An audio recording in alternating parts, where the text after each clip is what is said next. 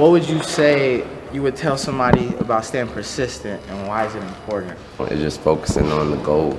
You know what I mean? Actually loving what you're doing. If you love what you're doing, you'll never stop doing it. You can't stop doing it, actually. People say, I love what I'm doing, but then right after that, they make money and you see them in the club way more than you see them in the studio. You know what I mean? That's because you don't love what you're doing, you love what happened. You know what I mean? And then you know something else is going to happen. I'm not sure if you're going to love that. You know what I mean? But if you love what you're doing the whole time, whatever happens doesn't matter, because I still love what I'm doing. I'm going through a whole bunch of shit right now. And if what happens mattered, I'd probably been jumped off a cliff. But I love what I'm doing, so I keep doing it. And something else I always notice about you is you have the exact same people around you every single time that I see you. Yeah. Getting more successful and moving on in your career, how do you know who to cut off and who not to cut off, who to let stick around and who not to stick around? They cut themselves off.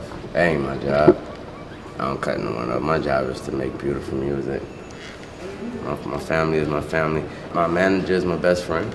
We went to school together. He was the section lead in the band. The instrument I played, he was the section leader. That's how we met. He always told me to do your homework. He'll bring me to his house after school to work on cymbals, to work on the band shit more, to learn more about the band. I put them shits down and go write a rap.